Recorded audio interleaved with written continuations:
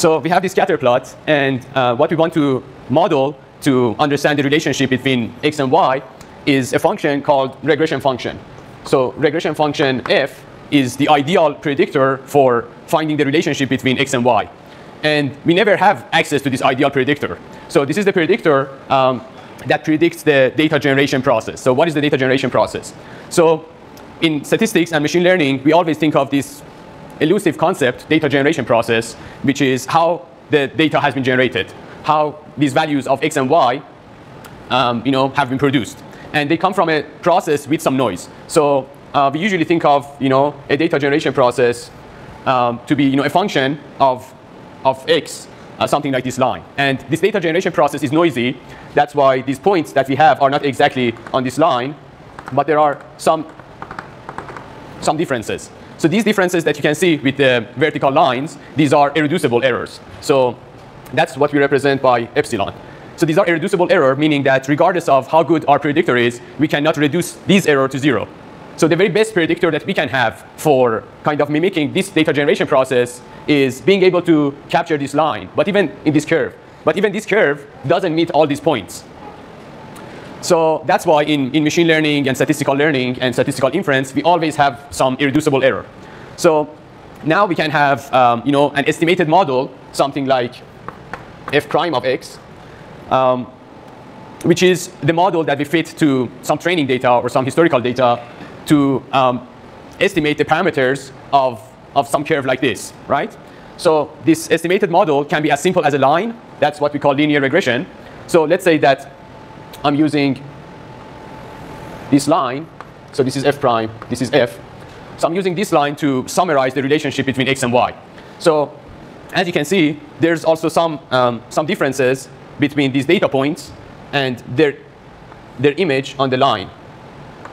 So these are the differences. So these differences represent the MSE, or mean squared error, of our predictor f prime. So the same way that this data generation process has some error epsilon, our estimated model has some error called MSE. And the very best thing that we can do in terms of estimating a model is estimating such a good model that MSE becomes equal to epsilon. So usually in statistical learning, we think of this epsilon not being zero. So we always think of data coming from some noisy process, or at least coming from signals where we have some measurement error at least. That's why the error cannot be zero. All right, so this is f prime, and it has some MSE value. So let's say this is MSE of f prime. And we can measure it by looking at these differences. So we're going to see the exact formula a bit later. But yeah, pretty much the average of the squares of these distances gives us MSE. So here we have 8 points, right? So MSE is simply the average of this value to the power of 2 plus this value to the power of 2, this one, this one, this one, this one, this one, and this one. That's MSE of f prime. So you may remember the concept of underfit and overfit. So now I have a question for you. So do you think f prime is underfit, or is a good fit, or is overfit? Anyone? Raise your hand if you want to answer. It's underfit. Why is it underfit? Because the lines don't align with the thing. Both lines don't coincide. Yeah. So Exactly. So this line doesn't really capture the nuances and patterns that we have in this curve. So with the curve, you can see that here it goes up, and it goes up sharply, then it slows down, then it kind of declines, and then up again. But the line that we have is just too simple to represent the characteristics of the data generation process. That's why f prime is underfit. And we're going to see later how we can actually measure and quantify the fit of a model. We're going to see, we're going to measure some value, and based on that value, make some inference about how good that estimated model is for the data that we have. So f prime is underfit, just visually looking at what's happening here. So let me now try another model.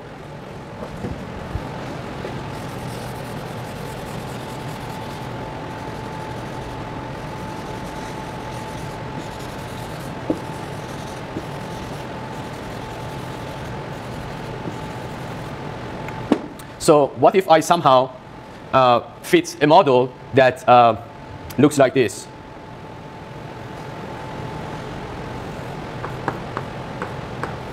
So this one. Do you think it's a good fit or underfit or overfit? Anyone? Yeah, but here we have the data generation process. So in terms of its closeness to the data generation process, is it close or not? It's really close. That's why f second is a good fit. And when it is a good fit, it means that if we calculate some MSE for f second, it's going to be quite close to epsilon. For this one, the MSE is not close to epsilon. Actually, depending on whether we use the training data or test data, MSE of f prime can be much larger than epsilon or much smaller than epsilon. So it may come as a shock, but the ideal situation is that we get close to epsilon on the test data set. So if we measure it on the training data set, actually that measurement is not relevant at all for us. So we need to measure it on some unseen data that we call test data. And when we get a value close to epsilon, it means that our estimated model is close enough to the data generation process. Another way that we can think of this function being a good fit is that when we have access to this data generation process, we can just simulate new data from it.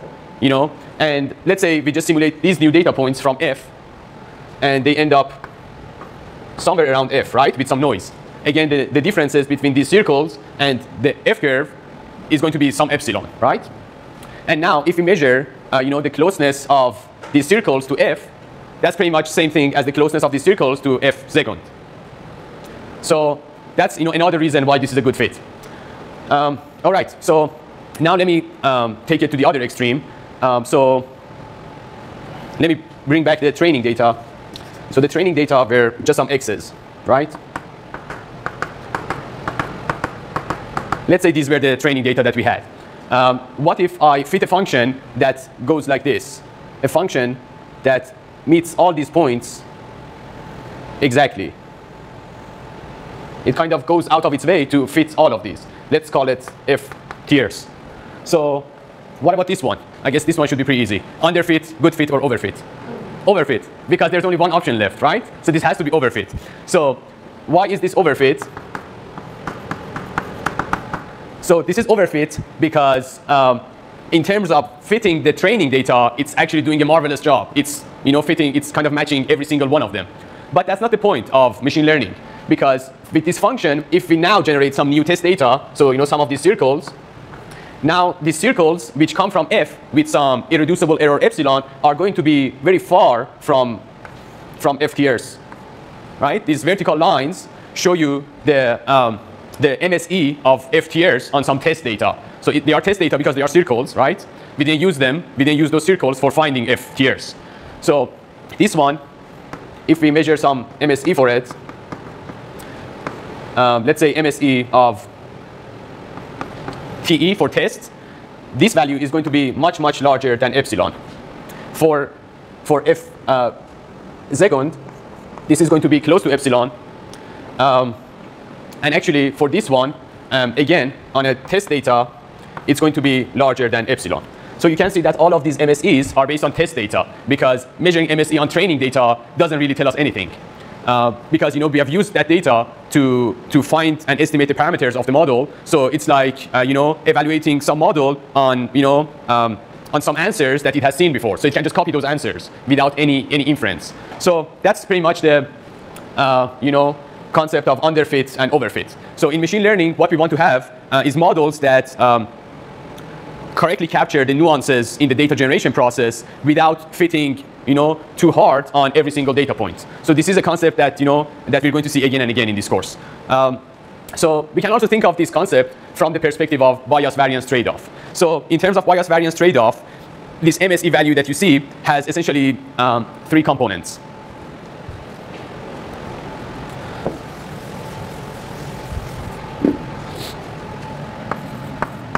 And we're going to see this later. So MSE essentially has 3 components in it. One is variance. The other one is bias. Yeah. So again, we have to actually ask something and before no, actually, when we fit a model, we measure this. We measure this And based on the value we get, we will decide whether it's a good fit or not. But essentially, there are three possibilities. It might have fitted too hard to the data, or too loose to the data, or just right. So we're going to see later in the course, actually in chapter 5, when we talk about resampling and using a validation set. So the data that we have is split it three ways: training data, validation data, and test data. And we use the training data to fit the model and estimate its parameter. For example, if it is just a line, estimating its intercept and slope.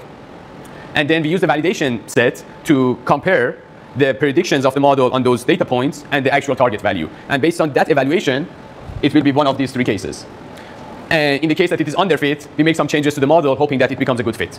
In the case that it's overfit, again, we go back, make some changes to the training process, hoping that it becomes a good fit. So it's kind of an iterative process. Usually we try the very first model that we can come up with, we evaluate it using a validation set. If it is good enough, we continue and using it, for making predictions. But typically the very first idea that we try is not going to be a good one. It's going to be underfit or overfit, especially if it is a flexible model and the data generation process is noisy. It's going to be one of these possibilities. That's why we need to go back to the training part and make some different assumptions to hopefully get a good fit. All right, so talking about bias-variance trade-off, essentially MSE is variance plus bias squared plus irreducible error epsilon. So that's why I told you earlier that the best thing we can do in terms of MSE is having a function whose MSE becomes equal to epsilon. Because when we have that, it means our function has a variance of 0 and a bias of 0, which is just ideal. We cannot do any better than that. But typically, these two parts are kind of misaligned. So when we increase the flexibility of a model, for example, instead of a line, instead of a degree 1 polynomial, if we use a degree 2 polynomial, variance typically increases. So when we want to make the model more flexible, to reduce the bias, the reduction in bias comes at the cost of increasing the variance. And the other way around, when we have a model whose variance is high and we want to reduce the variance, we reduce the complexity or flexibility of the model. So this one comes down, this one goes up. That's the concept of bias-variance trade-off. So when we look at MSE of a function, of a model, the MSE may look something like this, usually some U-shaped function. And this is the level of flexibility. And we have the option to choose a model here, maybe a degree 1 polynomial. Choose a model here, a degree 2 polynomial. Choose a model here, a degree 3 polynomial. Or choose a model here, a degree 9 polynomial, right? And between these choices, the choice that gives us a bias-variance trade-off is the ideal choice. That would be here. This is the level of flexibility in the model that matches with the nuances that we have in the data generation process. So thinking about this, this data generation process, F again, it has some level of complexity because it goes up and it comes down and it goes up again. And what we need for estimating this should also have the same level of complexity. It shouldn't be more complex and it shouldn't be less complex. So a function like this, you can see that it changes, the slope changes sign 1 time, 2 times, right? So as it changes sign, we can see that a polynomial of degree 3 would be a suitable match for this. So just to give you some recap from mathematics, when we have a function that changes sign, the slope changes sign 1 time, a polynomial of degree 2 is good for this. Something like this. When we have a function that never changes sign, it's just monotonically increasing, a polynomial of degree 1 is good for this. And when we have a function that changes sign 2 times, something like this, a polynomial of degree 3 is good for it. So something like a times x to the power of 3 plus b times x plus c. There can be also some bx here. So that's the same situation. So essentially, we can have epsilon here, which is the irreducible error. And ideally, we want to decrease MSE of the test data set as much as it gets close to epsilon. So this is the ideal level of flexibility. So you may remember that first I drew a line and I told you that it's underfit. The case of a line is, somewhere here, where the level of flexibility of a line is not sufficient for capturing the nuances of this, for capturing the fact that this goes up and down and up again, because a line is going to only have one direction. It's not going to change slope. So the other situation was when I had a very wiggly sort of function, something that was kind of going out of its way to fit with everything. There was something like this. I think we called it F tiers. So F tiers was was somewhere here. Because, you know, we had 8 data points. And when you have 8 data points, you can always fit a polynomial of degree 7 to them so that they fit precisely. This is because when you have like 2 points in the space, with 2 points, you can always draw a polynomial of degree 1, and it fits perfectly, right? With 3 points, you can always fit a polynomial of degree 2, and it fits perfectly, meaning that the MSE of the training data becomes 0. So this wiggly function came from the fact that we had 8 training data points, and we just let the model be as flexible as possible. We allowed it to have some coefficient for x to the power of 7, some coefficient for x to the power of 6, some coefficient for x to the power of 5. So that's a lot of flexibility that we're giving to the model. And when we fit such a flexible model on such a tiny data set, it's going to pick values so that it meets all of those training data points, such that it minimizes the training error to 0. But that situation will be here, somewhere where we have passed the bias-variance trade-off. So this one was f prime. This one was f tiers. And here, this is f second. So that's the same concept. This one is underfit. This one is overfit. And this is a good fit. So a good fit is the same thing as achieving bias-variance trade-off. Achieving a model that reduces this by reducing both variance and bias. So here, for f prime, the variance is low, but the bias is high. For this one, the variance is high, but bias is low. And for this one, both of them are, you know, kept to certain value so that we get as close as possible to the irreducible error. Does this make sense? Yeah. How do you find where is the bias from this graph? So essentially, this is the only thing that we're going to measure, MSE. So when we actually do the coding, you're going to measure MSE, which is the average of squares of errors between predictions of the model and the actual targets. So let me give you an example. So in the practical setting, what you see is only going to be MSE. So we're going to have some data set like this. Let's say we have 10 data points. We have some value for x, some value for y. This is our first data point. Let's say there are 10 of them. What we're going to do is using this part of the data for training. Let's say this part of the data for validation, and some last part of the data for testing. So what does training mean here? So training, in terms of finding a regression, estimating a regression function, training means finding beta 0 and beta 1 for some function, let's say f hat of x, which is beta 0 plus beta 1 x. So this is a linear regression model, and we're estimating its parameters, because a linear function, it always has some intercept and a slope.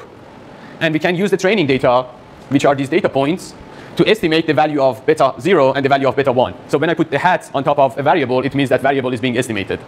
So we estimate this. When we're done with the estimation part, this function is going to be known to us. For example, it can be, let's say, 10 plus 5x. When we have the values of beta 0 and beta 1,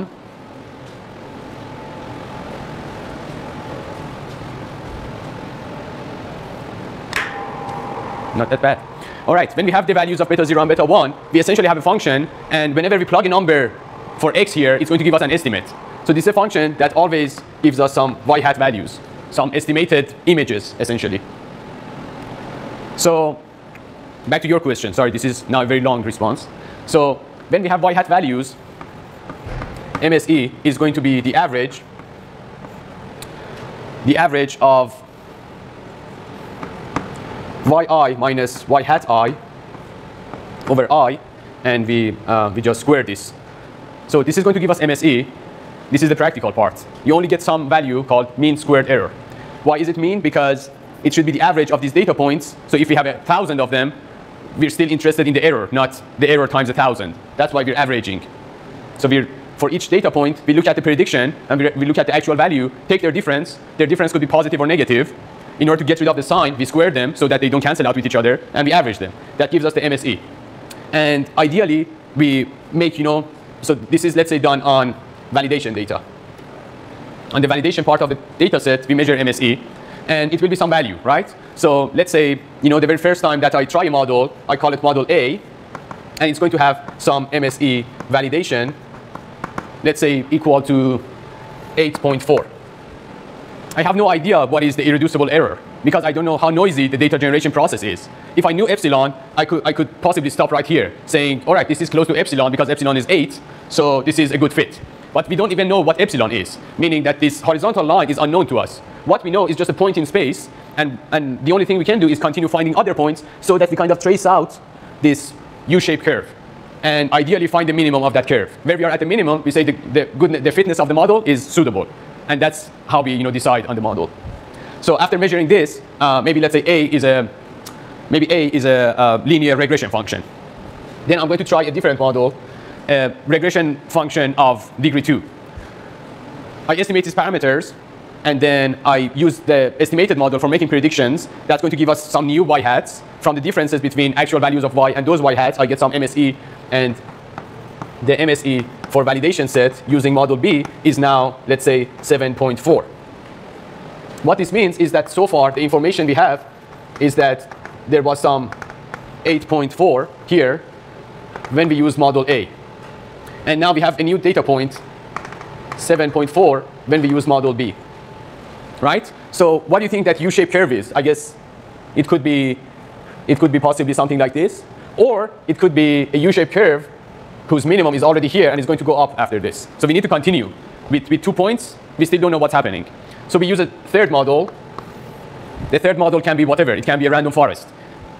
Because this was a linear regression, very simplistic, very basic, not that much capable of capturing nuances in the data. This is more complex. So the next model we can try should be ideally more flexible and more complex. So here the x-axis represents flexibility or complexity of a model. And a random forest is much more flexible than a regression of degree 2. Let's say we use a random forest. For us, random forest is just a model right now. Later in the course, we're going to see how it works. And we measure MSE, and it goes up again. It becomes 9.4. So when that happens, now we get a sense of this U-shaped curve being something like this. So from this evaluation, we decide to use model B instead of A or C because it is the model that minimizes MSE for us. And we did all of these using training data for fitting the models and validation for validating the models or evaluating the models, but the test set is still unused. And that's great because we want the test set to be unused until we decide on the model. Now we have decided that model we're going to use is B. So if we have a client, and we want to report the model that we have for their data, then we use it on the test set. That's going to give us some other MSE. It's going to MSE of test set for model B and some other value, and that's what we report to the client, for example. That would be an evaluation that has nothing to do with the design of the model, because we came up with the design before even touching the test set, and that should be the case. Any questions? Yeah. Please plot how close between the variance versus the complexity of the model, and also first bias. So complexity and flexibility are kind of same thing.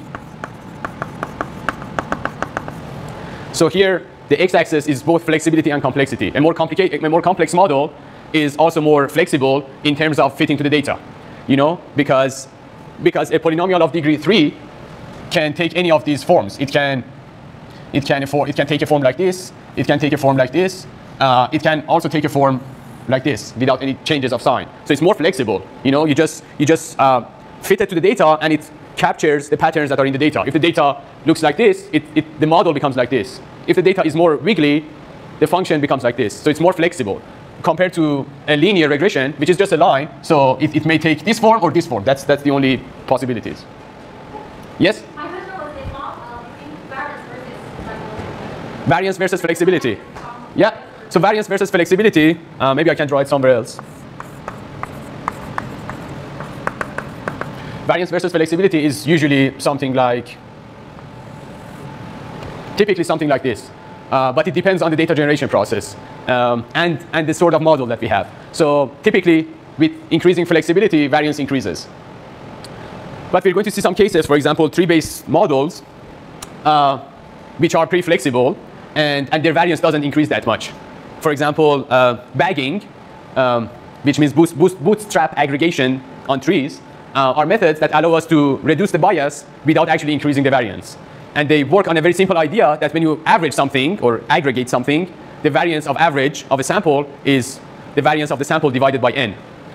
And because of that, the idea of bagging decision trees allows us to increase flexibility without increasing variance. But typically, the pattern looks like this. And for bias and flexibility, typically the pattern is kind of decreasing. So this one increases, this one decreases. That's why their addition becomes usually some U-shaped function. And a U-shaped function has some minimum, and that's bias-variance trade-off. Does this answer your question now? Thanks. Other questions? No? All right. Maybe we can now take a break. And we'll be back in 10 minutes for rest of the lecture.